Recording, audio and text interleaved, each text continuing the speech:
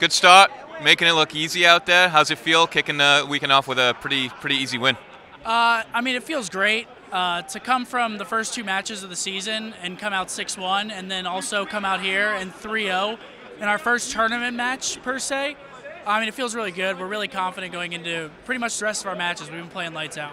I mean, you've been playing real well, especially right there. You know, practice has been good leading into the weekend. I mean, it seems like you're free-flowing. You and Formal both kind of kicking some ass out there. You know, going into the next matchup, like, what are you thinking? You looking to stay consistent? Obviously looking to go 3-0, 4-0? I mean, yeah, we got Dallas again, so that's a match that me and Matt especially really want to win, and maybe even the rest of our team. So yeah, we're just going to play it out as another match, try to stay consistent like you said, and just try to move on to tomorrow, qualifying for the bracket. Yeah, we just spoke to Krim. He's looking forward to matching up with you guys too. You know, we spoke about this a little bit in Minneapolis around the domination, capture the flag. Now the capture the flag's been kind of put into the game. Everyone's been able to kind of play for it. You still on the domination train?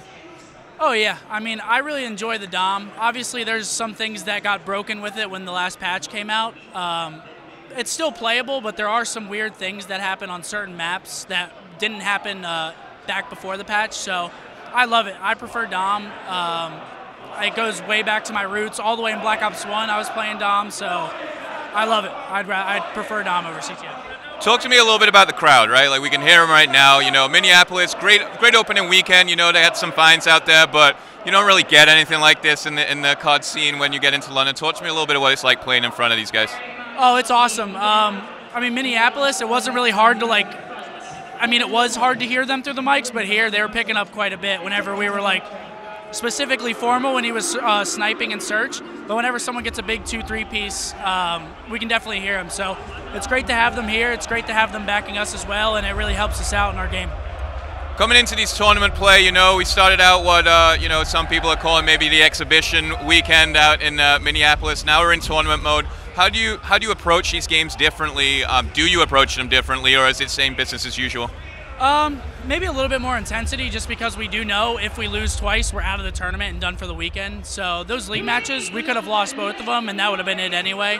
But here, I mean, you want to make it to Sunday and show what you got. So we definitely don't want to get eliminated, so we come out with a little bit more fire in these tournament matches. And I think that the team did really well with that, like extra pressure in a sense. And again, I'm just looking forward to the next match to see if we can carry it on. Do you wish FaZe was here? You know, you're sitting there top with FaZe, right? Like, you're looking at the power rankings, FaZe, you every single time. Do you wish they were here so you could kind of take them down? It seems a little strange having you guys at the tournament and them not being here from a spectator standpoint. I mean, yeah, obviously we want the best teams here, but that's just not how it got dealt. So, I mean, I think we play them in a few weeks anyway in Atlanta, considering we both win out and stuff. So we're just eyes ahead at this tournament. We're not too worried about who's here. We're just trying to get through each team and win our matches. So it stinks that they're not here, obviously, because they are, you know, considered the best, and we don't have a chance to actually play them. But again, we're just focused on this one right here. So focusing on the rest of the weekend. I mean, victory is the only option, obviously. Like, you're gonna look at not taking home the medal here as a disappointment. Yeah, I mean, we think that we can win. I mean, we're really confident. So if we don't win, it's not the end of the world, but we're definitely coming out and trying our best to get that first championship and start the year off right, because these points are really important. You don't want to get left behind at all in this point system, because it's really unforgiving. If you come out and get 0-2 at one of these tournaments, you get no points when someone could potentially get 50. So we're just, again, trying to stack those points up and get this championship. Last question. Seen a lot of gun runner so far. I predict we're going to see a lot more gun runner throughout the weekend. Why is that? It's probably one of the best symmetrical maps in the game right now. It makes the most sense. There aren't too many weird spawns that people get on, for instance, just some of the other maps. So gun runner's just all around a good. We call it a fun map, because it's a lot of gunfights, a lot of engagements, and yeah, it's just a fun map, and I think a lot of people enjoy playing it. Well, good luck. We hope to see you back up here lifting the trophy a little later, and thanks for joining us.